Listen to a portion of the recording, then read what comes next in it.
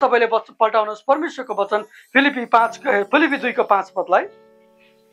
अनि यहाँनिर यसरी भनेको छ, let this mind be in you which was also in Christ Jesus. इंग्लिशबाट यसरी भन्छ, नेपालीबाट पढ्नु भने पढिदिनुस् त। फिलिपी 2:5 लाई तपाईले पढ्नु सक्नुहुन्छ। यसकारण पापमा हामी मरेका भए तापनि हैन फिलिपी 2:5 फिलिपी 2:5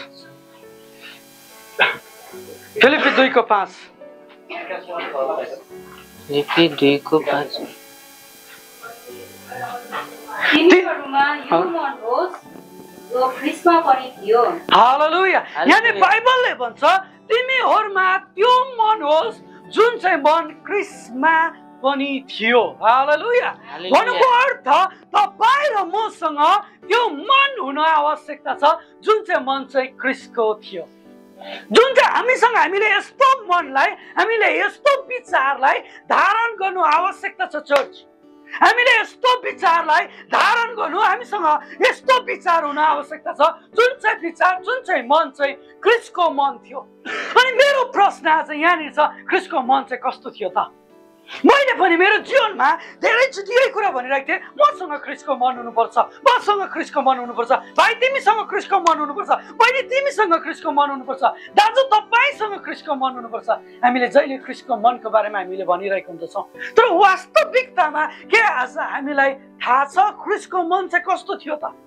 हुन सक्छ त्यहाँनिर धेरैवटा विषयहरू हो ख्रीष्टको मनलाई हामीले बुझ्न या त ख्रीष्टको मनलाई हामीले प्रकट गर्न सक्दैनौँ जबसम्म पवित्र आत्माले हामी भरिँदैनौँ। हालेलुया। यदि हामीले हाम्रो जीवनबाट ख्रीष्टको मन झल्किनु हो भने, ख्रीष्टको हृदय देखा पर्नु हो भने हामी आत्माबाट भरिनु एकदमै आवश्यकता छ।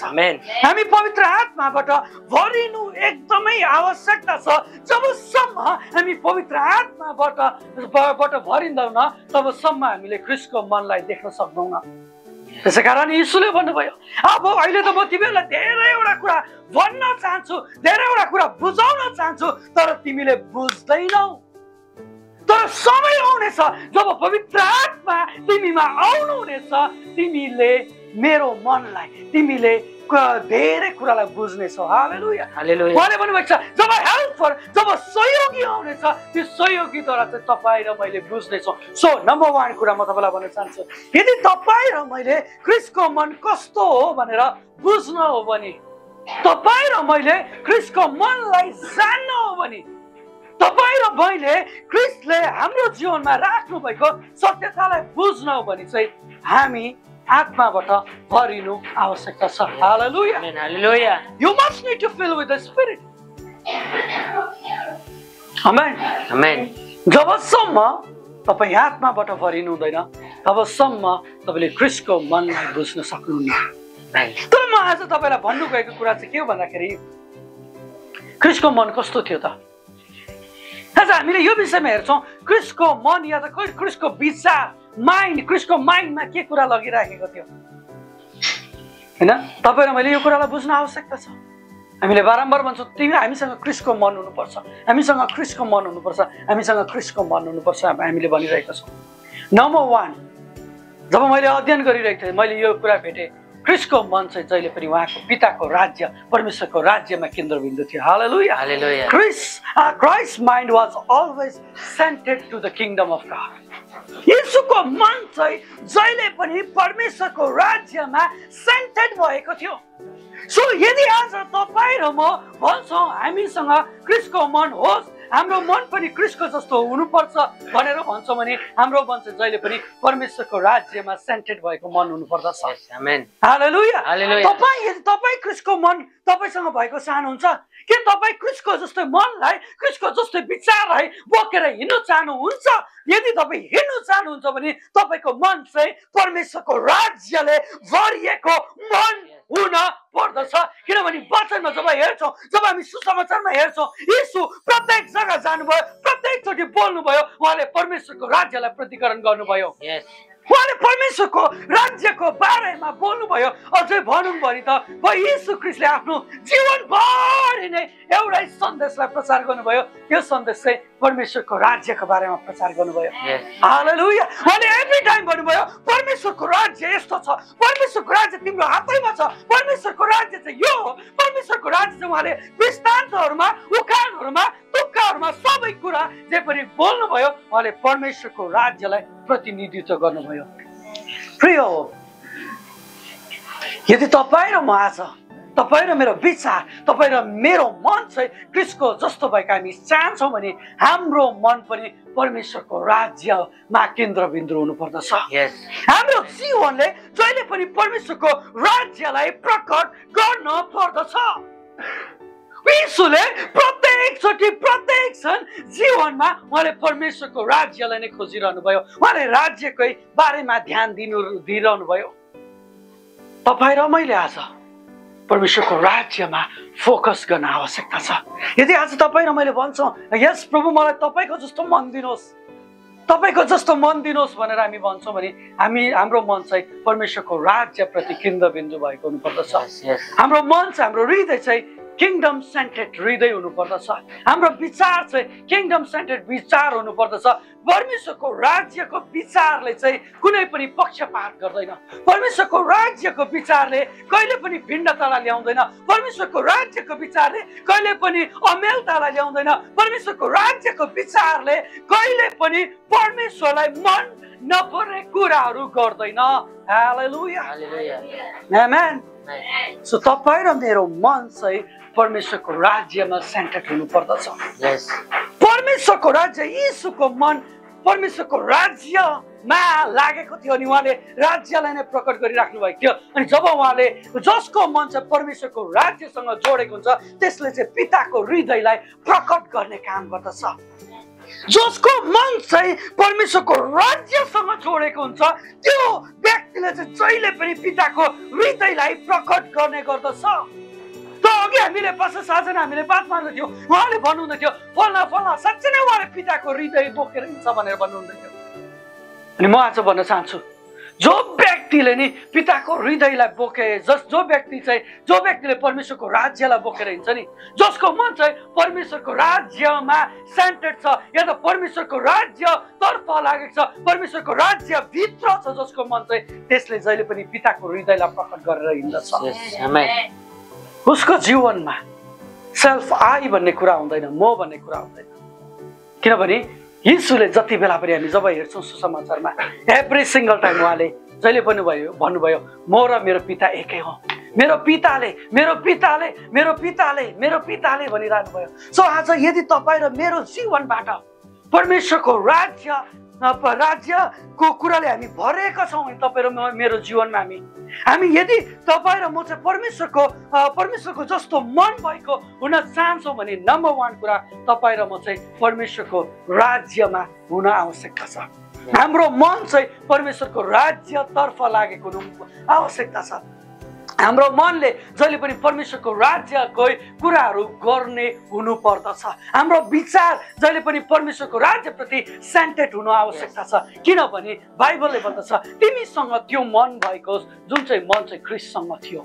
हालेलुया। अझ म यो भन्न चाहन्छु, म यसरी भन्छु हामीसँग त्यो मन भएको होस् जुन चाहिँ मन ख्रीष्ट येशूसँग छ। हालेलुया। किनभने उहाँ चाहिँ आज अनि सदा सर्वदा उहाँ जीवित हुनुहुन्छ, उहाँ जिउँदो परमेश्वर हुनुहुन्छ। भोलिको दिनमा दिपेन समर मरेर गयो भने दिपेन समर त यस्तो थियो नि भनेर भन्छ होइन, यस्तो थियो भनेको मतलब म चाहिँ इतिहासमा हुन्छु। तर आज म जिउँदो छु, कसैले मेरो बारेमा भन्छ भने दिपेन समर त यस्तो पो भनेर भन्छ। येशू जिउँदो हुनुहुन्छ, येशू जीवित हुनुहुन्छ। सो म आज भन्न चाहन्छु तपाईँ र मसँग त्यो मन हुनु आवश्यकता छ जुन चाहिँ ख्रीष्टसँग छ। हालेलुया। जुन चाहिँ मन चाहिँ ख्रीष्ट येशूसँग छ। आज उहाँ पिताको दाहिने हातमा हुनुहुन्छ अनि उहाँ हाम्रो निम्ति अन्तर्विन्ती गरिराख्नु भएको छ। हामीसँग त्यो मन हुनुपर्छ जुन चाहिँ मनले चाहिँ हामीसँग भएको मानिसहरूको निम्ति अन्तर्विन्ती गर्ने मन हुनुपर्दछ। हालेलुया। यहाँनिर बाइबलले यही कुरा भन्छ तिमीहरूसँग कुन चाहिँ मन भएको होस्, संसारिक मनहरू, कार्नल मनहरू होइन, तर किंडम मन, किंडम विचार चाहिँ तपाईँ र मसँग हुन आवश्यक छ। आज हामीसँग थुप्रो प्रकारको विचारहरू आउँदछ, थुप्रो प्रकारको सोचहरू आउँदछ। हेर्नुहोस् है, हामी यस्तो जेनेरेसनमा जिरहेको छौँ, यस्तो जग्गामा जिरहेको छौँ। धेरैचोटि हामीले कसैलाई अन देख्यौँ, हामीले कसैलाई अनर गर्नु नसक्ने अवस्था होला होइन। हामीलाई कतिजना मान्छे मन नपर्ला, तर यदि हामीले ख्रिस्टको विचारलाई बोक्छौँ भने चाहिँ हामीले त्यो व्यक्तिलाई ख्रिस्टको दृष्टिकोणले हेर्नु सक्दछौँ। हालेलुया। छेउको व्यक्तिलाई हेर्नुहोस् त, छेउको व्यक्तिलाई फर्केर हेर्नुहोस् न अनि भन्नुहोस्, म मेरो यीशु तपाईमा देख्दछु। हालेलुया, हालेलुया। जब तपाईले तपाईको छेउमा भएको व्यक्तिलाई, तपाईको छिमेकीलाई यीशु जस्तै तपाईले देख्न थाल्नुहुन्छ नि, तपाईको छिमेकीमा तपाईको यीशु भएको देख्न चाहनुहुन्छ नि, हेर्नुहोस् एउटा मान्छे जतिकै भ्रष्ट किन नहोस्, जतिकै दुष्ट किन नहोस्, म इसाईको कुरा गरिरहेको छु, एउटा इसाई जतिको भ्रष्ट किन नहोस्, जतिको दुष्ट किन नहोस्, तर त्यसले यीशुलाई त प्रेम गर्छु नै भन्छ। somehow उसले यीशुलाई प्रेम पनि गर्ला।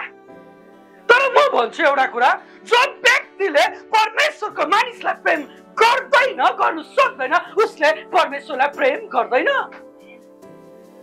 मैले फेरि पनि भनिरहेको छु, जो व्यक्तिले परमेश्वरले दिनुभएको मानिसलाई प्रेम गर्दैन, उसले परमेश्वरलाई प्रेम गर्दैन। यदि उसले परमेश्वरलाई प्रेम गर्छ भने उसको जीवनबाट प्रेम प्रतिकरण हुँदछ, प्रेम प्रकट हुँदछ, प्रेम निक्लिँदछ। हालेलुया, that's the mind of Christ. त्यो चाहिँ यीशुको मन हो। सदुकी फरिसी आयो, यीशुले लात लगाएर खेद्नु भएन, तर सदुकी फरिसीलाई यीशुले पनि परमेश्वरको वचनद्वारा नै डिल गर्नुभयो। सदुकी फरिसीलाई पनि वेलकम गर्नुभयो सायद होइन। यीशुलाई सदुकी फरिसीले पछ्याउँदै गर्दाखेरि हे चेलाहरूलाई, हे हे यिनीहरू चाहिँ सदुकी फरिसी खेद्दिनलाई डन्ठा लगा भन्नुहुन्थ्यो होला नि। सदुकी फरिसी पनि आयो त्यहाँनिर थियो, यीशुले वचन बोलिरहेको जग्गामा सदुकी फरिसी पनि एभाइलेबल थियो। आज इभन हामीले आज चर्चेसमा, आज इसाईमा हामी थुप्रो सदुकी फरिसी भेट्छौँ। We love them, हामी उनीहरूलाई माया गर्छौँ, किनभने we function from the kingdom। हामी चाहिँ राज्यद्वारा फङ्सन गर्दछौँ। So when you function from the kingdom, जब तपाईँ राज्यबाट चलायमान हुनुहुँदछ, जब तपाईँ राज्यबाट प्रतिनिधित्व गर्नुहुन्छ, तपाईँले राज्यको विचारलाई प्रकट गर्नु हुँदछ। अनि राज्यको विचार चाहिँ तपाईँको विचारभन्दा 100 गुणा माथि हुँदछ। हालेलुया। त्यसै कारण कोलोसीमा पनि पावलले भन्यो, यदि तिमी माथिका हो भने कहाँनिर ध्यान लगाऊ, माथिका कुरातिर ध्यान लगाऊ। तपाईँ र म यदि माथिका हौँ भने चाहिँ हाम्रो विचार चाहिँ माथिका कुरामा हुनु पर्यो। हाम्रो विचार चाहिँ जहिले पनि परमेश्वरको राज्यको कुरामा हुन आवश्यकता छ। हालेलुया, हालेलुया। व्हाटएभर संसारमा थुप्रो प्रकारको कुराहरू गइरहेको छ, थुप्रो हामीले थोकहरू देखिरहेको छौँ, विभिन्न कुरा घटिरहेको छ, तर म तपाईँलाई भन्न चाहन्छु, तपाईँलाई त्यो कुराले फरक पार्नु हुँदैन, किनभने तपाईँ चाहिँ माथिका हुनुहुन्छ, तपाईँको ध्यान माथितिर हुनु पर्दछ। हालेलुया। तपाईँको ध्यान माथितिर हुनु पर्दछ, तपाईँको ध्यान चाहिँ पितासँग जोडिएको हुनु पर्दछ। मैले अघि पनि भने नि, जो व्यक्तिले भन्छ म त परमेश्वरलाई प्रेम गर्छु भन्छ, तर मानिसलाई इन्कार गर्छ। जो व्यक्तिले भन्छ म परमेश्वरलाई प्रेम गर्छु भन्छ अनि मानिसलाई नफरत गर्छ नि, एक्चुअली त्यो मान्छे चाहिँ सदुकी फरिसी ढोङ पिटिरहेको छ। Let me be honest with you, म तपाईँसँग इमानदारी बन्न चाहन्छु। आमेन, हालेलुया। म तपाईँसँग इमानदारी भएर बोल्न चाहन्छु। जो व्यक्तिले भन्छ म प्रभु तपाईँलाई प्रेम गर्छु, तपाईँलाई प्रेम गर्छु, तपाईँलाई प्रेम गर्छु, तर नि मानिसलाई प्रेम गर्दैन नि, एक्चुअली त्यो व्यक्तिले झुट बोलिरहेको छ, आफैसँग ढाँटिरहेको छ। म त महिनाभरि फास्टिङ बस्छु, प्रार्थना गर्छु, आराधना गर्छु, तर मान्छे देख्दा चाहिँ ठुक्कै परेर हिँड्छ, त्यो व्यक्तिले झुट बोलिरहेछ आफैसँग। नम्बर 1 कुरा, यदि तपाईँ र मसँग चाहिँ क्रिस्टको मन हुनु हो भने चाहिँ तपाईँ र मेरो ध्यान चाहिँ जहिले पनि परमेश्वरको राज्यतर्फ लागेको हुनुपर्दछ। संसारिक थोकमा होइन, संसारिक कुरामा होइन। भनेको मतलब के हामी संसारमा नबस्नु भनेको होइन, हामी संसारमा छौँ। तपाईँ काम नगर्नु भनेको होइन, तपाईँ काम गर्नुपर्छ। परमेश्वरले तपाईँको हातमा तपाईँको मेहनतमा परमेश्वरले आशिष दिनुहुन्छ। आमेन। तपाईँले प्रत्येक कुरा गर्नुपर्छ, तर तपाईँको जीवनको सेन्टर चाहिँ परमेश्वरको राज्य हुनु पर्दछ। हालेलुया। तपाईँको जीवनको 20 भाग चाहिँ परमेश्वरको राज्य हुनु आवश्यकता छ। यही कुरा म तपाईँलाई भन्न चाहन्छु। त्यसै कारण त जब हामी हेर्छौँ भने रोमी 14:17 यसरी भन्दछ, परमेश्वरको राज्य चाहिँ खानु र पिउनुमा मात्र होइन। आमेन। पठाउनुहोस् त्यहाँनिर, परमेश्वरको राज्य चाहिँ खानु र पिउनुमा मात्र होइन। रोमी 14:17 के भन्छ नेपालीबाट पढिदिनुहोस् त।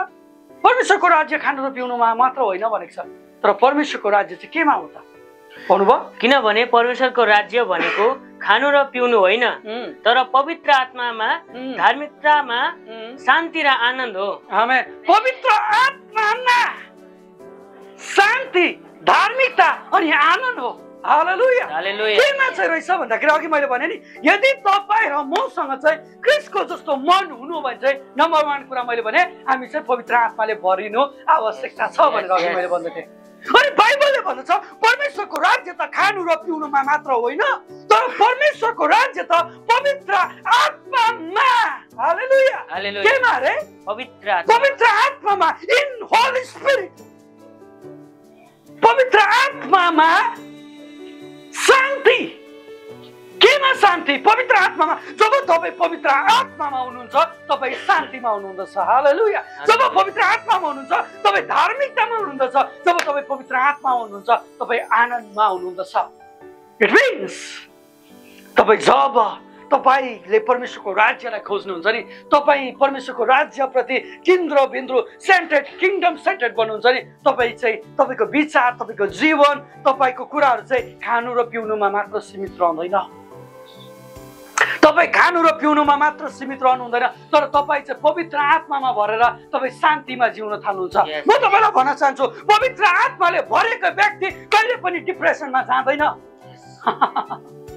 पवित्र आत्माले भरेको व्यक्ति कहिले पनि ऊ एन्जाइटीमा जाँदैन। पवित्र आत्माले भरेको व्यक्ति कहिले पनि तनावमा जाँदैन। किनभने बाइबलले भन्छ पवित्र आत्मामा शान्ति। शान्तिलाई बोकेर हिँड्ने व्यक्ति के डिप्रेसनमा हुन्छ? डिप्रेसनमा किन मान्छे जान्छ भन्दाखेरि उसँग अशान्ति छ, उसँग पीडा छ, उसँग दर्द छ, उसँग कष्ट छ, उसँग पकाउने जग्गा कहीँ छैन। तर जब तपाईँले पवित्र आत्मामा भरिनुहुन्छ तपाईँसँग पकाउने जग्गा छ। तपाईँले परमेश्वरलाई तपाईँले पकाउन सक्नुहुन्छ। आमेन। मैले भने पवित्र आत्माले भरेको व्यक्ति नि कहिले पनि डिप्रेसनमा जाँदैन।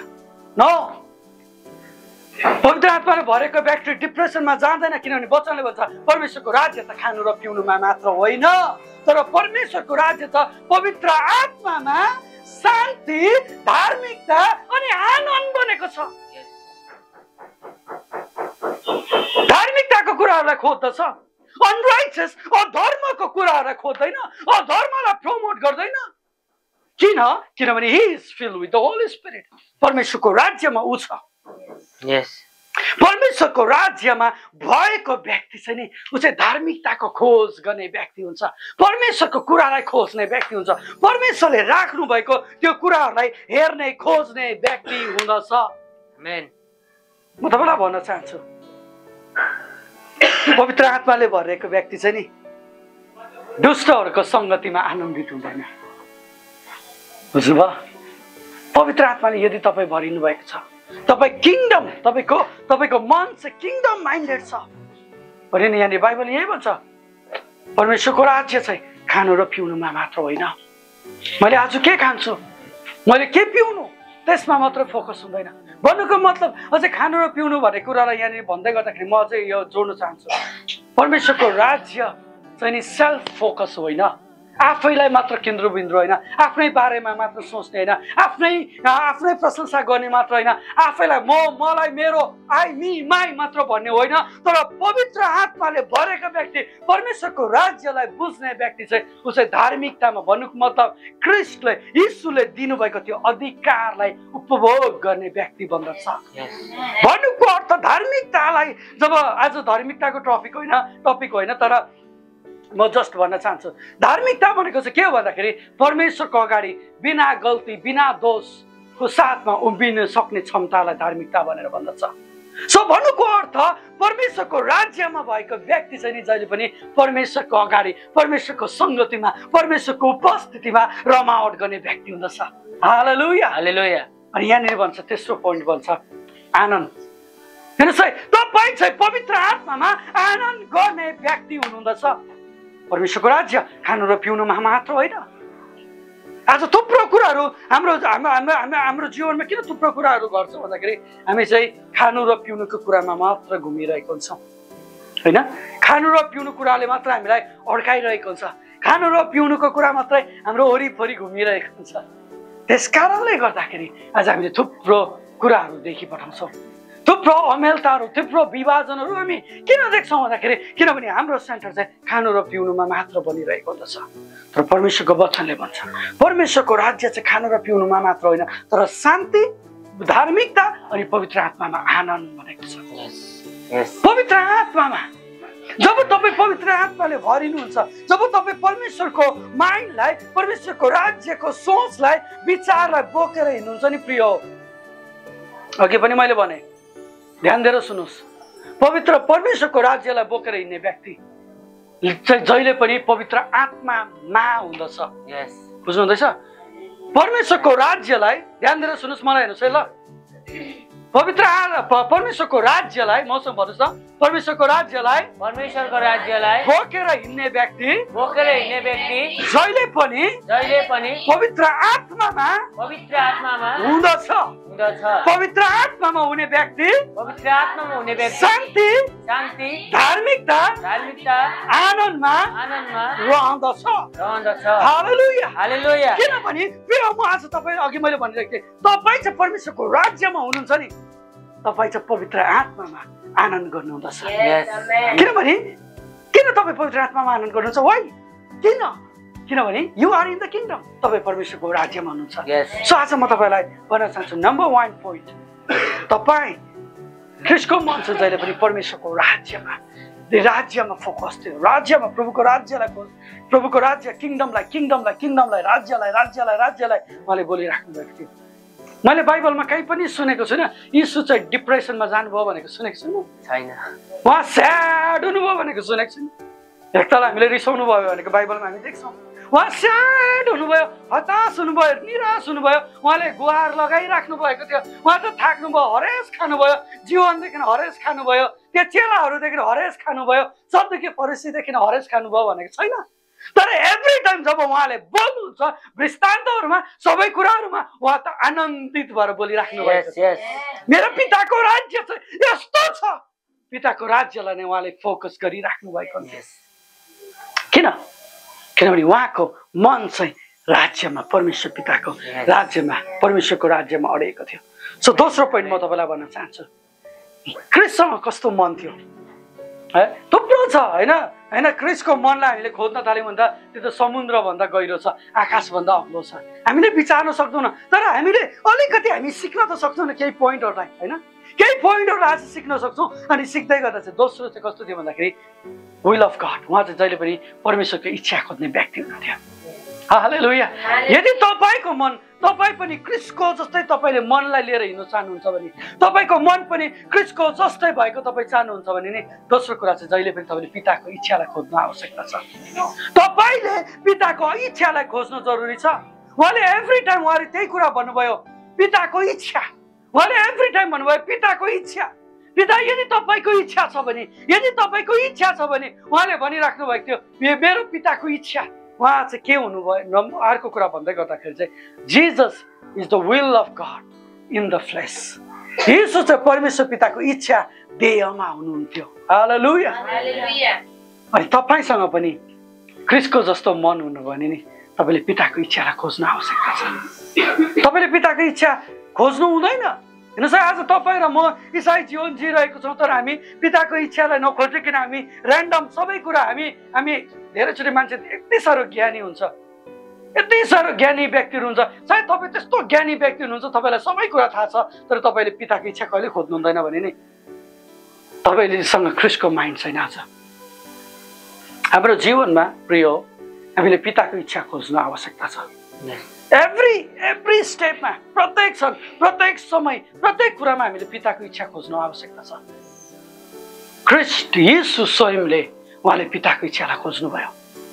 ख्रीष्ट येशू स्वयंले इभन त्यो परिस्थितिको समयमा, त्यो दर्दनाक समयमा जब उहाँलाई क्रुसमा टाँगिनु आँटेको थियो, त्यति बेला पनि उहाँले भन्नुभयो, यदि पिता तपाईँको इच्छा भए यो कचौडा मबाट हटाइदिनुहोस्। के तपाईँ र मैले पिताको इच्छा खोजिरहेको छौँ? नानीहरू, हामी त आज बाउ आमाले एउटा ठुलो शब्द करायो भने पनि हामी बटारिन्छौँ। पिताको इच्छा खोज्दैनौँ न हामी। बाउ आमाले कराउँदै गरेको टाइममा पनि पिता तपाईँको इच्छा के छ, मेरो बाउले मेरो आमाले के भन्नु खोजिरहेको छ भने हामीले पिताको इच्छालाई खोज्न आवश्यकता छ। इभन तपाईँको अगुवा हुनुहुन्छ, सायद कोही बेला तपाईँलाई करेक्सन गर्ने समय आउँछ, होइन? करेक्सनको समय आउँछ। अनि मेरो वाइफले जहिले पनि एउटा कुरा भन्छ, जो व्यक्तिले चाहिँ करेक्सनलाई लिँदैन उसले चाहिँ उन्नति गर्दैन।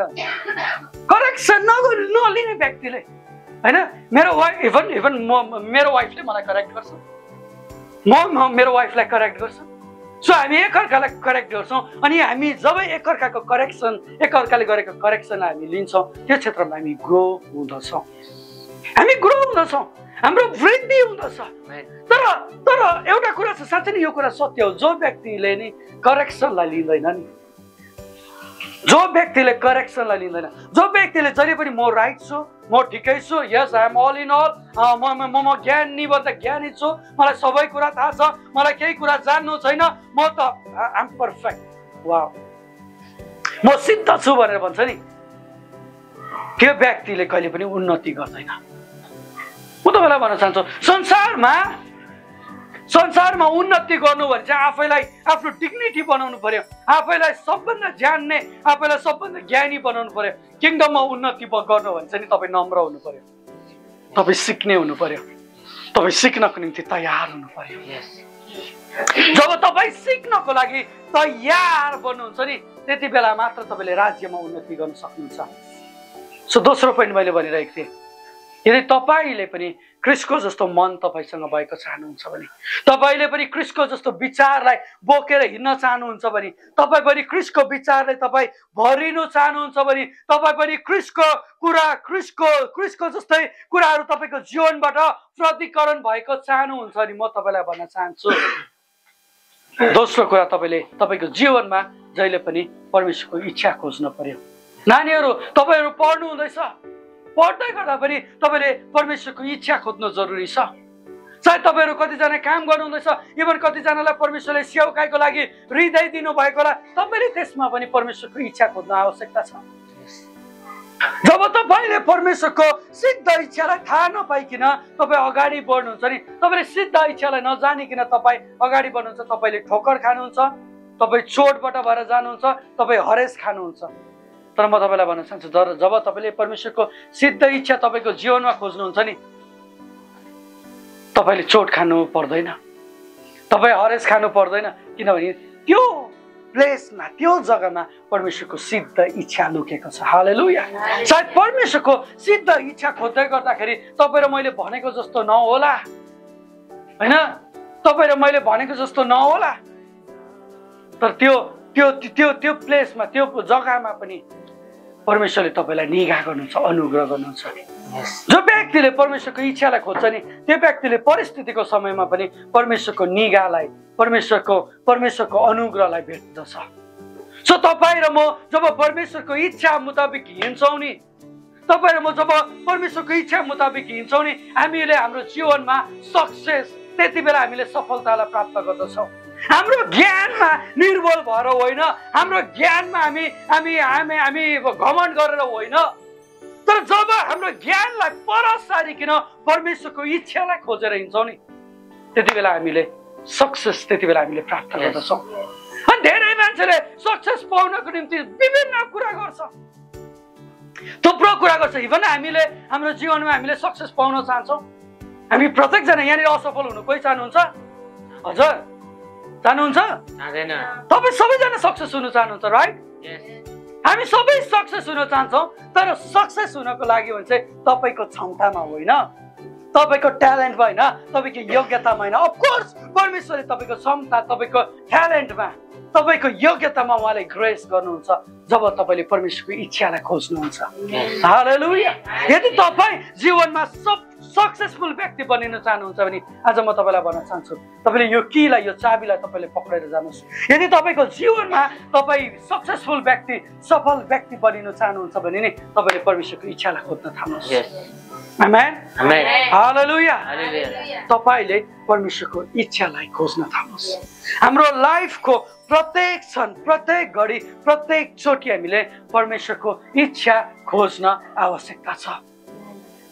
माइन्ड अफ क्राइस्टको मन चाहिँ जहिले पनि पिताको इच्छालाई खोज्ने मन थियो। उहाँले कहिले पनि ऱ्यान्डमली गर्नु भएन। उहाँले भन्नु भएन ए लु ल्याउ त यो रोटी र माछा ल्याऊ, यो 10,000लाई पनि म खुवाइदिन्छु, 20,000लाई पनि खुवाइदिन्छु भन्नु भएन। तर उहाँले रोटीलाई हातमा लिनुभयो, उहाँले भन्नुभयो पिता म तपाईँलाई धन्यवाद दिन्छु। उहाँले धन्यवाद दिनुभयो। त्यो रोटीमा पनि मलाई अझै लाग्छ यो त्यो रोटी र माछामा पनि परमेश्वरको इच्छा थियो त्यहाँनिर।